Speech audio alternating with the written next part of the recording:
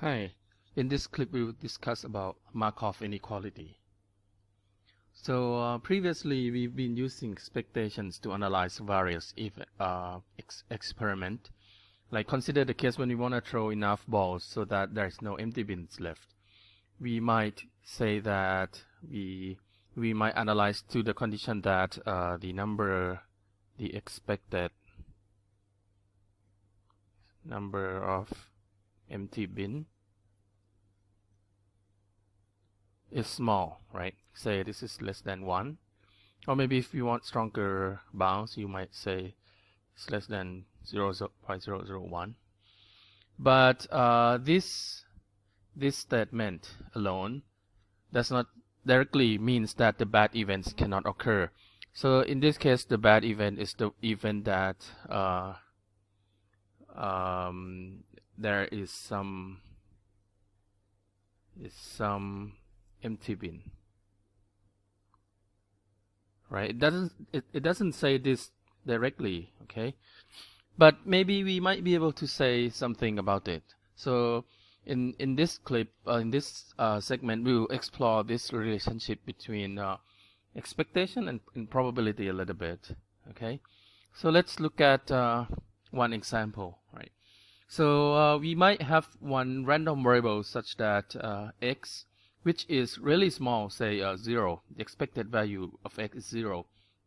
But is it possible that we can say that x cannot have large value with high probability or with some probability? So can you find a random variable x such that this is true? Okay, that first of all, the expected value of x is 0, and probability of x larger than a million is greater than or equal to 0.5.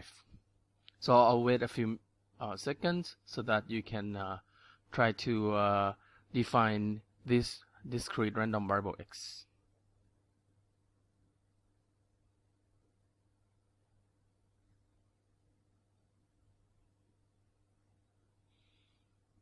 All right. So we want the expectation to be 0, right? So if you look at the probability distribution of x, so this is 0. So the average has to be 0. But you want x to be greater than or equal to a million with this much probability. So maybe let's try to do that here. So this is a million.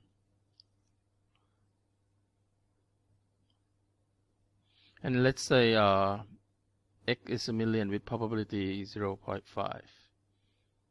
Okay, so what does it take to make this random variable x be expected value be 0?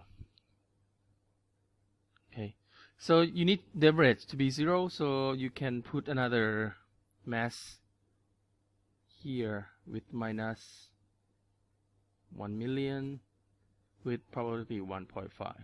If you have this, then the expected value of x is 0, but x can be extremely large, right? A million with probability like half of the time x can be large.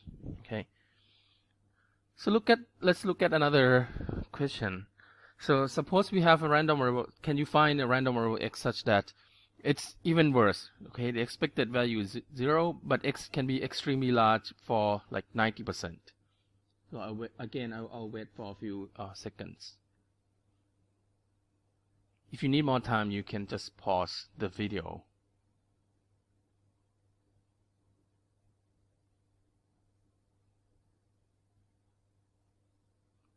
All right. Again, you want, so let's look at this line. So you want the expected value to be 0, but x 0. At a million, x, the probability here is 0.9.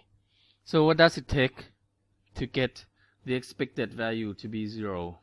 Okay.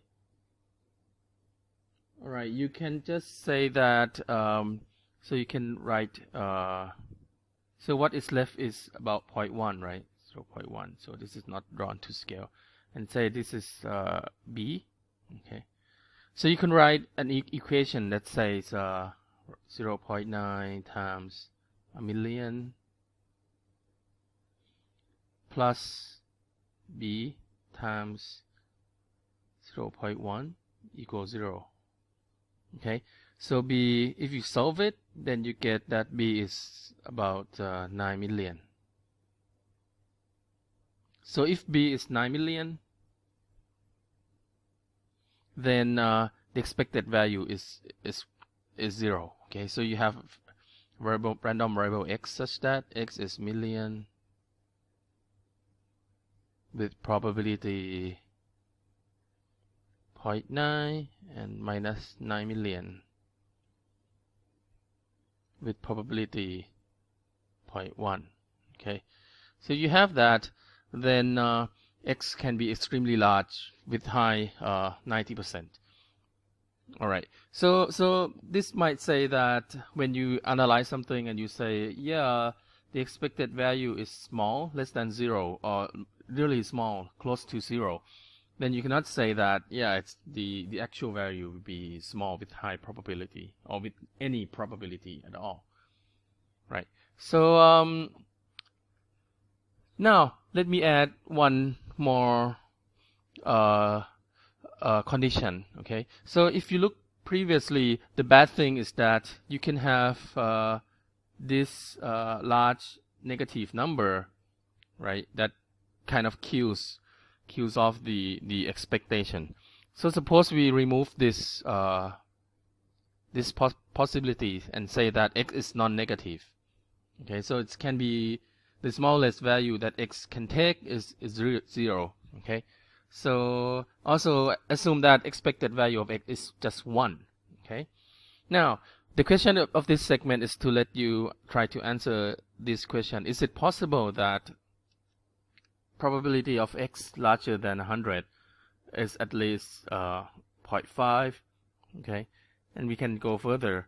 Is it possible that the probability that x larger than 100 is at least 0.1? Or is it possible that the probability that x larger than is at least 100 is at least 0.01? Okay, so think about this, and in many some of these are possible, some of these are not possible, and for those which are impossible, please think about why. Okay, think about the reason why you can say that, hey, this is not possible, because this will be crucial to our proof of the Markov inequality that we will introduce in the next segment. All right, see you. Think about it. Bye.